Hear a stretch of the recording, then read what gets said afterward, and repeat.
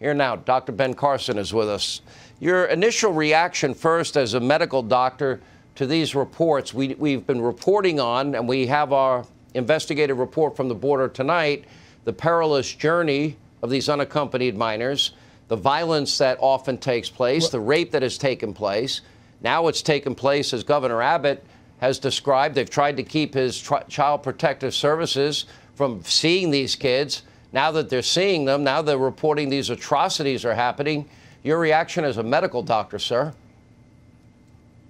Well, having spent almost my entire professional career dealing with children and the issues of children, obviously it breaks my heart to see these children being treated this way.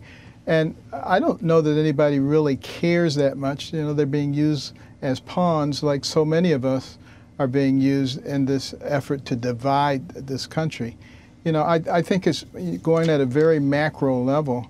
You have to remember about 60 years ago, Nikita Hrușciov said, your children's children will live under communism and we won't have to fire a shot. You know, what was he talking about? He was talking about the ability to gain control of our educational system so you can indoctrinate the kids, gain control of the media so that you could spoon feed the people only what you wanted them to hear, exclude the things you didn't want them to hear. He was talking about replacing God and confidence in God with government. He was talking about raising the debt to such incredible levels that you could justify massive taxation, redistribution of wealth, and complete control by the government. We need to wake up. We need to go back and read some of the stuff that was going on decades ago when people were predicting what was going to happen, and we need to thwart it. And the best way to thwart it is to recognize that this is the United States of America. Well, let me ask you and we have to recognize those who are trying to divide us. We have states like Delaware, New York, and Colorado that have far more restrictive voting laws than the new law in Georgia. But that didn't stop Joe Biden from now numerous times referring to it as Jim Crow 2.0. What is your reaction? Well, I wonder that does he know what Jim Crow is? Has he really know what day of the week it is, Doctor? Let's be honest.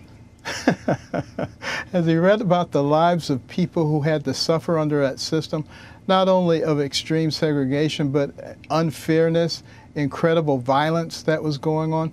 This is nothing like that. And these laws in Georgia apply to everyone. They don't specifically apply to one group of people. And I find it quite offensive for people to assume that black people cannot get a voter ID, cannot get any kind of official ID. I don't know any black people like that. I don't know where they're finding these people. But the fact of the matter is, you know, black people are just like anybody else. And tremendous progress has been made. And all of a sudden they're becoming victims because the media and politicians find it to their advantage to create those chasms. Joe never changed the laws in Delaware. Far more restrictive than Georgia. It's outrageous what he's done here. Dr. Carson, great to see you again. Thank you.